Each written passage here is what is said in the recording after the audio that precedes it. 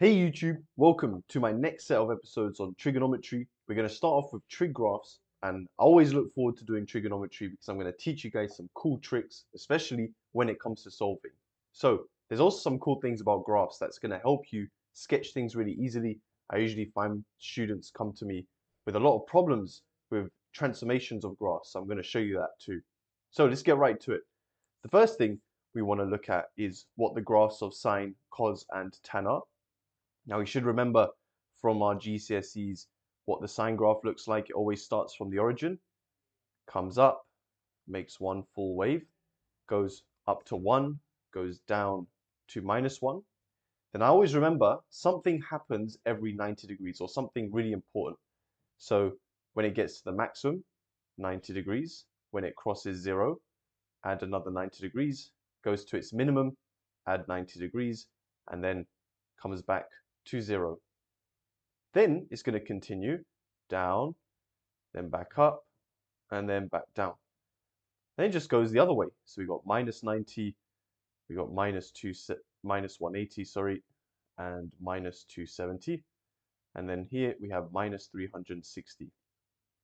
Now, this type of function for the sine graph has a name, and it's a special name.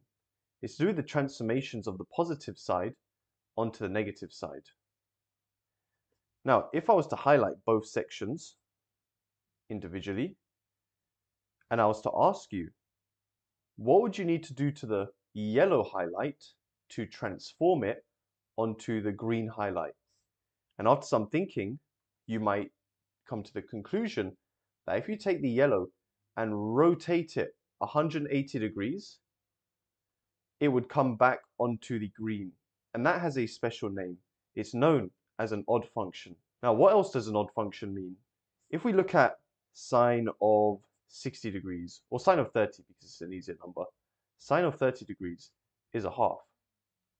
If you were to look at -30, sine of -30 is minus a half.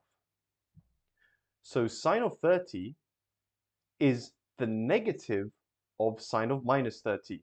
And that's the definition, basically, of an odd function. So if you do sine of a negative number, it's just the exact same as the positive, just the negative of that.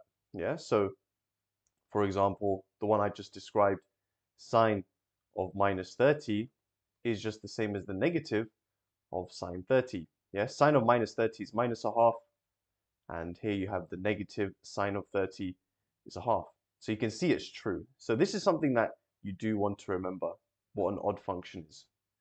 How about for the cosine graph? Well, the cosine graph starts at 1 rather than 0, and it comes down and then back up. Goes down to -1. Remember, something happens every 90. Then if we continue that, we have -90, -180, -270, and here we have -360. What type of function is cosine? You might be able to guess based on me saying that the sine graph is an odd function, but why is it what you're thinking? If we look at the positive side of the cosine, what transformation takes you to the green side? Well, here it should be easier to tell that it's just a reflection in the y-axis. It's a reflection in the y-axis. This is known as an even function. Now, if you were to look at some specific values, cos of 60, for example, if you were to read cos of 60, is a half. And if you were to go along, that is the exact same as cos of -60, which means cos of -x is the exact same as cos of x, which is quite a nice property of an even function. Yeah. So here we could give an example. Cos of -60 is the same as cos of 60. Yeah, as an example. Now, this is a really important property, and it's one we use in year 13, and something that I reiterate with my year 13 students, is what is the acute angle relationship between sine and cosine? Meaning, sine equals cosine of what? Now, there's an easy way to prove this. If you look at a triangle, you can even look at the transformations of the graphs, but I think this is easier. Say you call this theta, this angle theta, and I said ABC. Sine of theta, if I did sine of theta here, I'd get B over C, the opposite over the hypotenuse. Now I could have done B over C in a different way. If I use this angle here, if this is theta, this would be 90 minus theta. B over C would be cosine of this angle because B is now the adjacent to 90 minus theta. So cosine of 90 minus theta is also B over C, which leads us to our relationship between sine and cos, and that sine theta is the exact same as cos of 90 minus theta. And you could do it vice versa. Cos theta is the same as sine of 90 minus theta. Now, exam boards are very sneaky. They slip these in random places, so it's really important that you just remember these. Yeah, they're acute angle transformations. Hey guys, I hope you're enjoying the video. If you're new here and you want more maths content, then please consider subscribing. If you're learning something, then hit that like button and comment down below to let me know what you want to learn next. I hope you enjoy the rest of the video. Last one, tan. What does tan look like? Well, tan starts from 0. It flicks up, flicks down, and there's something special, the asymptote. Has one full flick, asymptote, and then half a flick. So it goes 0. Remember, something happens every 90. We have 90 degrees at the asymptote, 180 degrees, 270, 360. Then going backwards, we have an asymptote at minus 90. Then I draw it backwards just so I don't make a mistake in terms of the last half flick. So minus 180. Then here we have minus 270. So then you know that the last half flick comes from the top rather than the bottom. So again, I see a lot of students draw in the wrong place. Okay, what type of function is tan? So you have this section of the graph. Now to decide, all you need to look at is the part of the tan graph between minus 90 and 90, and then you can decide. Now, does it look like an even or an odd function?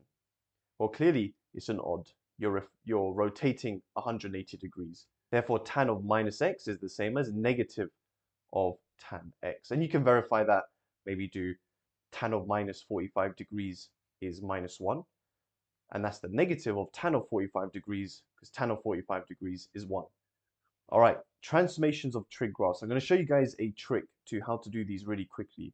So sketch each of the following curves for x in the interval between 0 and 360. Show the coordinates of any points of intersection with the coordinate axes and equations of any asymptotes. So the first one I'm going to do is cos 3x. So you want to sketch cos 3x for x between 0 and 360. Now the first issue here is that our range is for x, but we're dealing with 3x. So we do something known as modifying the range. I'm going to say MR. I'm going to times everything by 3 here so that instead of it being x, it reads 3x. So we have 360 times 3 is 1080. Now what do we do with the modified range? We draw the regular cosine graph between 0 and 1080. It's going to stop at 1080 and it's going to start at 0. I'm just going to fill in all the numbers here. Remember, something happens every 90 degrees. Now, once you've filled out the x-axis, the next thing you need to do is you just think, how do we go back to our original range? Our modified range is for 3x. We want to go back to x. That means we need to divide all the x values by 3. Now, you technically can keep this same graph, but I recommend you just resketch it. But essentially, you just divide all these numbers by 3. So 90 becomes 30, 180 becomes 60, this 270 becomes 90. Now I can do this. You guys wouldn't be able to do this in the exam, but if you just got rid of this, you basically have your answer. Let's apply it to something that would be regarded as slightly trickier, is when you have to shift the graph left and right. Now the problem with this is that what students do is they draw too much of the graph. Yeah, they draw the tan x graph, all the way up to 540 and negative 180, and they just draw too much of the graph, and then they have to subtract all of these values and then decide what is in the range. Instead, we need to modify the range. So at the moment, we have 0, x, and 360. When we modify the range, we add 45 to everything so that the angle in the middle says x plus 45. 360 plus 45 is 405. So what we do is we draw the regular tan graph between 45 and 405. So I need the graph starting from here, and I'm going to highlight exactly what the answer is basically that we're then going to unmodify the range for. That is it. That is the graph between 45 and 405. Now, the last thing, we're going to unmodify the range. We're going to subtract 45 from every single value. Now, one way you could think about this is if you subtract 45 from the green highlight, essentially what you're doing is you're moving the y-axis to where 45 degrees is, and that's going to be your answer. So if I was to draw it again, I'm going to line up with 45. Check this out. So if the y-axis moved over to 45, it would start at 1, it would flick up. So I'm literally drawing the green highlight only. And then from all these values, I'm just going to subtract 45. And this is the portion of the tan graph that is all that's required in terms of sketching. So by modifying the range, you save yourself so much time. Yeah, so you only draw the part of the original graph between the modified range, and then you unmodify the range by basically resketching and redefining the x-axis. So that's it for this episode, guys. So I've introduced you or reminded you about the 3 trig graphs that we need to know for AS. I've also shown you some tricks on how to do transformations of graphs. Stay tuned for the next episode.